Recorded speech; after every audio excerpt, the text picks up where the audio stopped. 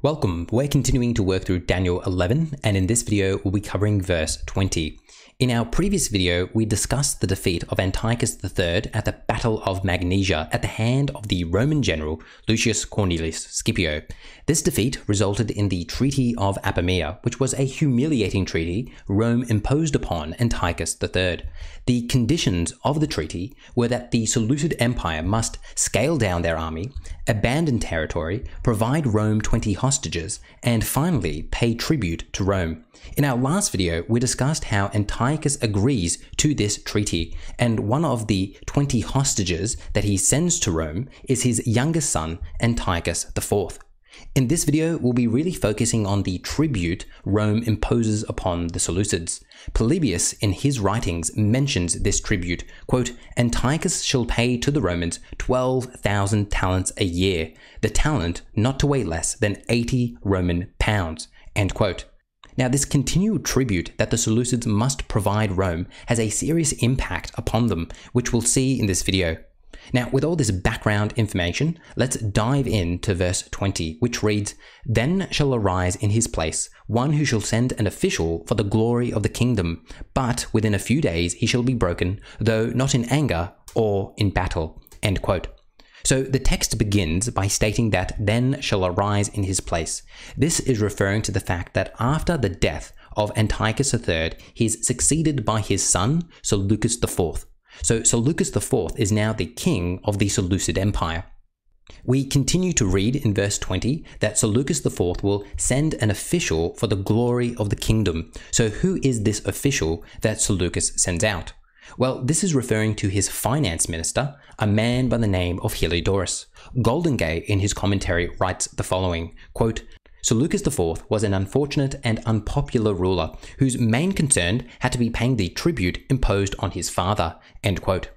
So this is the tribute I spoke of before, and Seleucus has to constantly find money to pay off the Romans. So what Seleucus does is he sends his finance minister, Heliodorus, to go throughout the kingdom to gather money for him. As we continue to read in Golden Gate, quote, "The oppressor he sent round in this connection was his finance minister, Heliodorus, whose acts included attempting to pillage the treasury of the temple at Jerusalem," end quote. Newsom gives us more detail on this event, writing, quote, "Antiochus III was succeeded by his son Seleucus IV. Of the events of his reign, the author of Daniel alludes to an episode narrated more fully, though in legendary form, in 2 Maccabees 3. According to that account, Simon, a jealous rival of the high priest Onias III, reported to Seleucid officials that the Jerusalem temple was filled with treasure. Seleucus sent his chief minister Heliodorus to confiscate these funds, but he was foiled in the attempt. According to 2 Maccabees, the temple was defended by angelic figures who beat Heliodorus senseless," end quote. So let's summarize what we've been told here. Seleucus IV is told that the temple in Jerusalem is filled with money, which he needs to pay off the Romans. So he sends his official, Heliodorus, to steal this money. But according to the account found in 2 Maccabees, an angel prevents this from happening. As Newsom writes here, the temple was defended by angelic figures who beat Heliodorus senseless, end quote. With all this background information, let's read verse 20 again, and hopefully now it makes a bit more sense. Quote, "Then shall arise in his place," this is referring to Seleucus IV, "one who shall send an official for the glory of the kingdom," this is referring to Heliodorus. "But within a few days he," Heliodorus, "shall be broken, though not in anger or in battle." So when it says, "though not in anger or in battle," this is alluding to this supernatural occurrence in the temple in which Heliodorus is defeated by an angel. Now, whether this literally happened or not is besides the point, as Newsom writes. Presumably, early readers of Daniel 11 would have been aware of these events and legend, though the author does not elaborate, end quote. So it's only important that this legend was known by the readers of Daniel, not that it actually happened. Now, the most famous depiction of Heliodorus being beaten up by angels for attempting to rob the temple in Jerusalem was painted by Raphael in the 16th century and is found in the Vatican. As you can see here, it is a painting of the Jerusalem temple, and in the corner here, you have Heliodorus spilling the stolen money as he's being attacked by angelic figures. The next thing we now need to analyze are the sources we have for this event. As mentioned before, we have the account found in 2 Maccabees 3, but we also have a stela from this time period, which is known as the Heliodorus stela. And while it doesn't speak of any supernatural occurrences or even mention the Jerusalem temple, it does shed some important light on this event. So let's now spend some time talking about this Heliodorus stela. Here is a summary of the stela found in the Oxford Handbook of the Writings of the Hebrew Bible. Quote, "The so-called Heliodorus stela of 178 BCE, which was only recently discovered, sheds some light on the account. The stela is a correspondence between King Seleucus IV and his minister Heliodorus regarding the financial affairs of the temples in the Seleucid provincial areas of Phoenicia and Syria. Judea would have fallen in the latter category, though it and its temple at Jerusalem are never explicitly mentioned in the inscription. Heliodorus is told to inspect the temples to assure that they are suited to the needs of the population and their gods." End quote.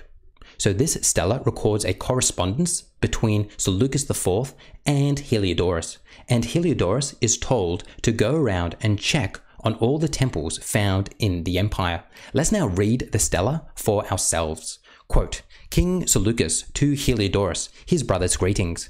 Taking the utmost consideration for the safety of our subjects, and thinking it to be of the greatest good for the affairs of our realm, when those living in our kingdom manage their lives without fear, and at the same time realizing that nothing can enjoy its fitting prosperity without the goodwill of the gods. From the outset, we have made it our concern to ensure that the sanctuaries founded in the other satrapies receive the traditional honors with the care befitting them." End quote. So in the text, take note that Seleucus is asking Heliodorus to take care of the sanctuaries, which is another word for the temples that are found throughout the empire. And Heliodorus is to ensure that the temples receive their traditional honors befitting them.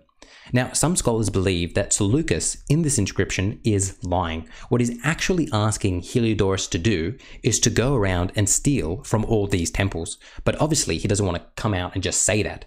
As Carter notes, quote, "Following Cotton and Worley, the stela's concern with taking care of these sanctuaries seems to be a euphemism that masks the task of exercising close control in the interests of the royal administration over the assets, revenues, and liabilities of the sanctuaries. Scott notes that euphemisms are a part of the imperial repertoire to conceal acts of aggressive power." End quote. So it seems that Seleucus is asking Heliodorus to go around and plunder the temples in his empire. So while the Heliodorus stela is not a true source for this account, as it doesn't even mention the Jerusalem temple, it still does lend credence to the story, as it does seem plausible that Heliodorus tried to rob the Jerusalem temple. Now let's move on to the true source for this account, which is found in 2 Maccabees 3. Let's give it a read. Quote, "When Onias was high priest in Jerusalem, the holy city enjoyed peace and prosperity, and its laws were strictly obeyed because he was devout and hated evil. The kings of Syria and Egypt honored the temple and presented it with expensive gifts. And King Seleucus, ruler of all Asia, even used to pay the costs of the temple sacrifices from the revenues he collected. But a man by the name of Simon, of the tribe of Benjamin, the chief administrative official of the temple, lost an argument he had with Onias over the regulations governing the city market. At this time, Apollonius, son of Thraeus, was the governor of Greater Syria. Simon went to him and said that there was so much money in the temple treasury that it could not be counted, and since the money was not needed for sacrifices, it might as well be placed under the king's control. When Apollonius met with the king, he told him about the money, and the king ordered Heliodorus, his chief minister, to get it for him. Heliodorus set out at once on his mission, but he claimed that he was only making a tour of inspection of the cities of Greater Syria. After he arrived in Jerusalem and had been warmly received by the high priest, he explained the real reason for his visit and asked if what he had been told was true. While everyone was begging the Lord Almighty to protect the money that had been entrusted to his care, Heliodorus went on with his plan. But at the very moment that he and his bodyguards arrived at the treasury, the Lord of all supernatural powers caused a vision to appear that everyone who had dared to enter with Heliodorus was panic-stricken and weak with fear at this display of the Lord's power. In the vision, they saw a horse and a rider. The horse had a richly decorated bridle, and its rider, dressed in gold armor, was frightening. Suddenly, the horse rushed at Heliodorus, then reared up and struck at him with its hooves. Heliodorus also saw two unusually strong and handsome young men wearing very fine clothes. They stood on either side of him and beat him unmercifully. He immediately fell to the ground unconscious, and his men put him on a stretcher and carried him out. Only a moment earlier, this man had entered the treasury with a large group of men, including all his bodyguards, but now he was being carried away helpless. So they all openly acknowledged the mighty power of God." End quote. So having now read this account, the line in verse 20 of Daniel chapter 11, that this official shall be broken though not in anger or in battle, is most likely referring to the supernatural beating Heliodorus received for attempting to plunder the temple. And again, let me reiterate that whether or not this actually happened is beside the point.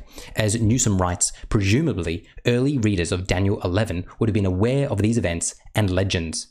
And with all of this being said, hopefully you now feel you understand verse 20 of Daniel 11.